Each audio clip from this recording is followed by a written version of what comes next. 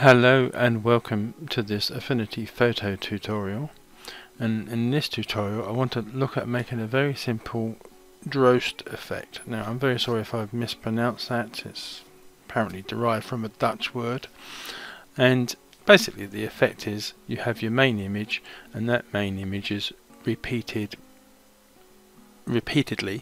within the image itself, so you get multiple versions of the same image repeating itself.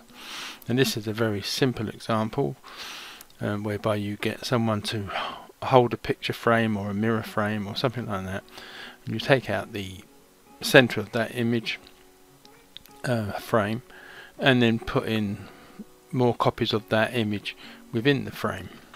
It's quite an easy process to do, and this is a very simple example of that. If you look at the internet where I put in Droste Effect and images, you can see there's much more complex ways of doing this. Like this one chap here has done it with the hands drawing the images that are repeatedly going in the book.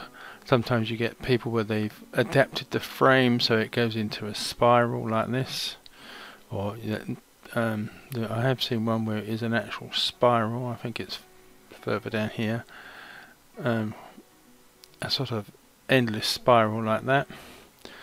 But I mean, it's basically named after sort of a Dutch coffee called Droste, where the picture of the nun is holding the same sort of image on a tray. So that's where the name comes from anyway, so as far as I can understand. So coming back to this image, now I've got this from Pixabay, and I will add a link to this particular image in the description for this video.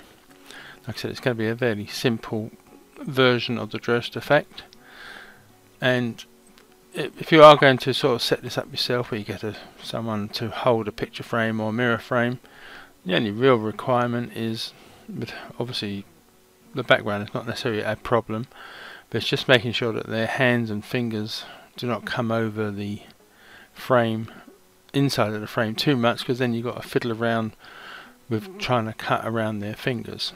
And I would imagine a round frame would make it that much harder, a little bit more difficult as well. So this is what we're aiming for, and this is the start image where, like I said, from Pixabay, and the center is already blank anyway, so you don't have to worry about that so much.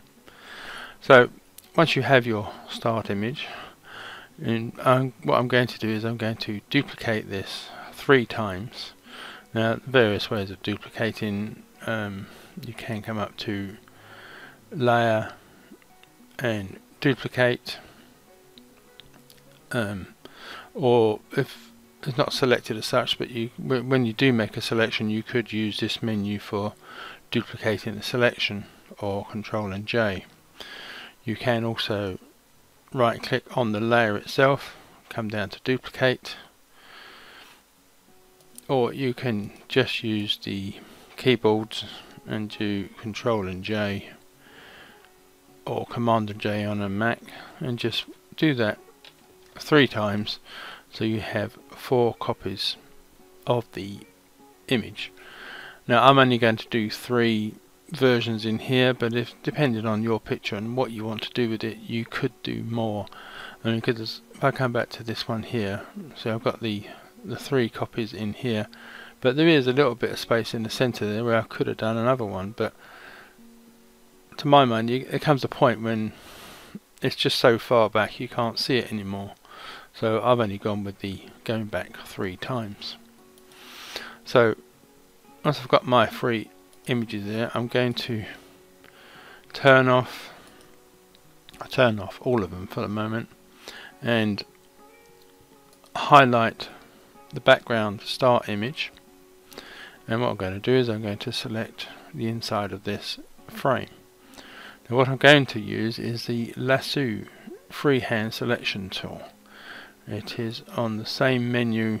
It probably by default starts out with the rectangle marquee tool, but it's in that menu, and just come down to Freehand selection tool, and then up here you have various options, and the one I'm going to go for is Polygonal.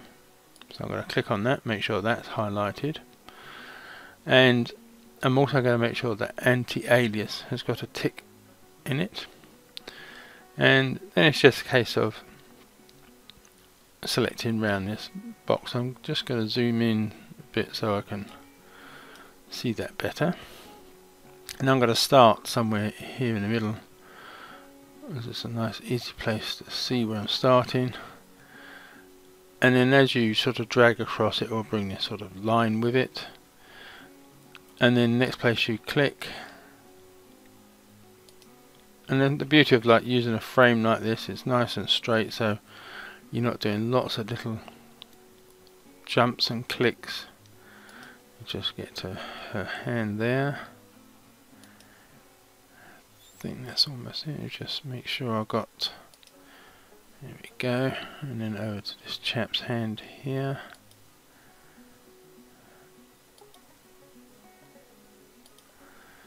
And then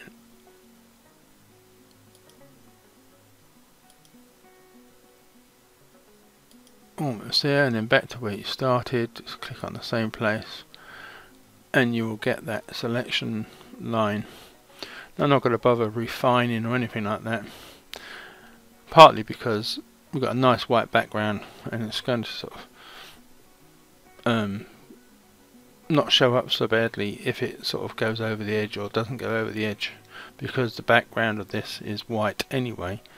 But if you're going to be using a more cluttered background, you may possibly have to just make a better selection than I have. So what I'm going to do now is I'm going to, with that selected, I'm going to press Ctrl and J, and it's going to make a new layer with that selected inside it.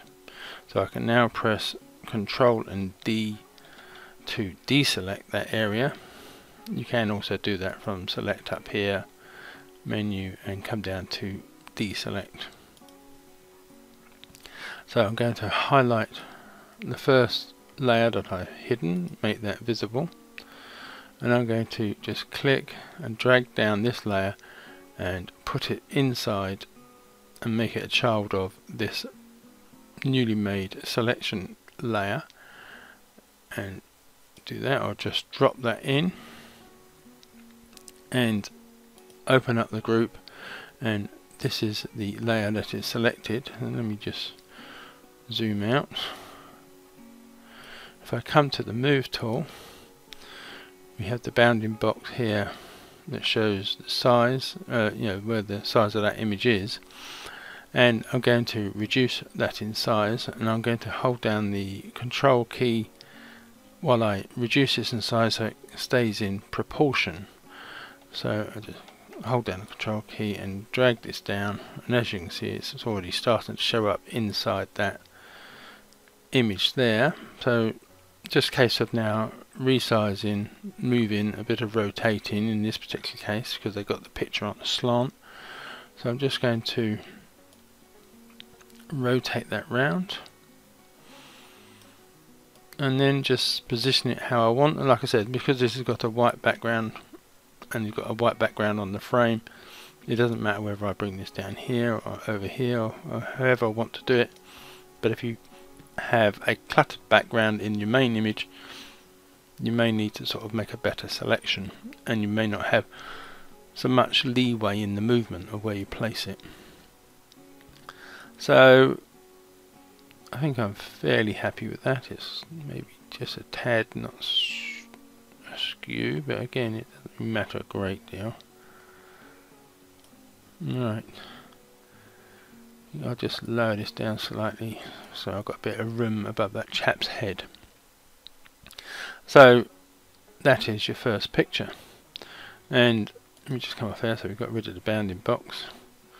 So it's just a case of, let me just shut this group, make sure that is the group that is highlighted for the next part, and it's just a case of repeat the whole process again. So I'm just zoom in, come back to the lasso tool and make a selection of this smaller picture, and And imagine also that as you get to the smaller and smaller versions of the image that you're going to be putting inside the frame, the less fussy you can be about the selecting. Oh damn. See if I can reselect that. See whether it'll let me. No. I'll have to do that again. Sorry, I double clicked when I shouldn't have done. The trials and tribulation of doing these things quickly.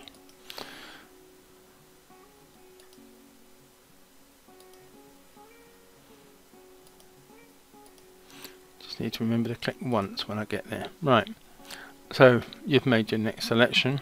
So again, I'm going to press Ctrl and J to make a new sort of group, and it will be a group now because it's already got the layer from this group duplicated as well. And then we just press Ctrl and D to deselect, and I'll zoom out again.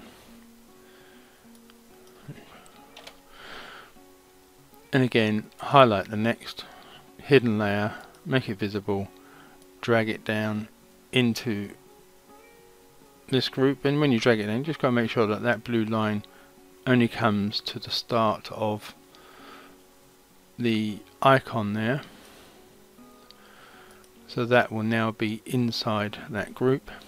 Come to the move tool, and like before, hold down the control key, command key, whichever computer you're on, roughly position it, and then I'm going to zoom in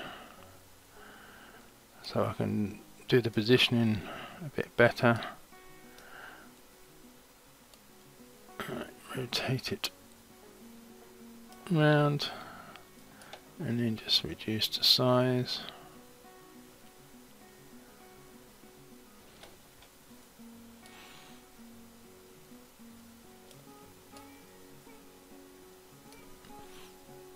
Alright, fairly happy with that. So I can close that group, highlight the top of the group, come back to the selection tool, and for the last time make a selection of the frame that's in the center.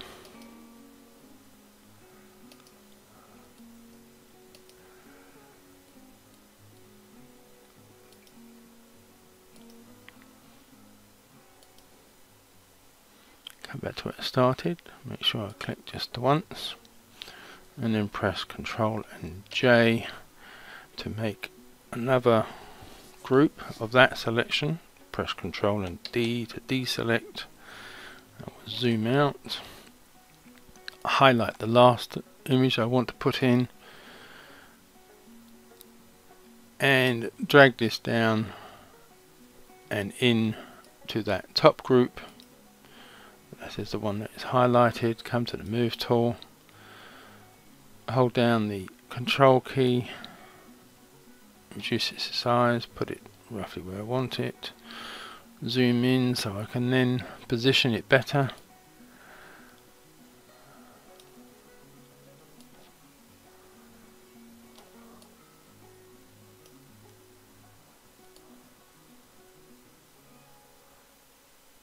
Alright, now do methinks. Zoom out. And there you have it. You have the Droste Effect just 3 times. Like I said, I could do a 4th one and put another one in there, but there comes a point where it doesn't really become necessary in my opinion. But it's just it's a very simple process of select and drop the image into the selection that you've made, and just keep repeating the process until you are happy. Like I said, this is a very simple version. If you want to sort of do the more elaborate ones, then you're going to have to sort of tinker around and work out a way to do that. So thank you for watching, and goodbye.